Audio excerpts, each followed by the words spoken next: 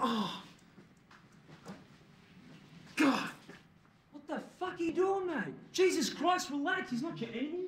Well, he fucking is now, isn't he? Get a fucking rag. Forget the rag, boys. Get the fucking cash, would ya? Bloody frozen.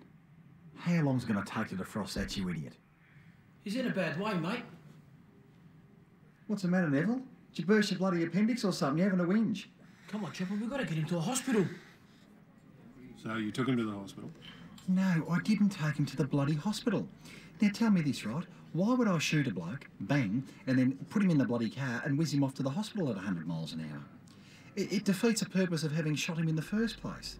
What's more, it's bloody insulting. It's bloody insulting. I mean, am I the only bloody standover man in the country who provides a medical plan for some of these characters? Do I look like Mark Breen and Medicare Reid or something? All right, who's bloody driving? Such a bloody such a big fuss over such a little hole. Put one in the brain there. Mark, come man, Jesus Christ, Chopper, come on, mate. You don't do this for your mates.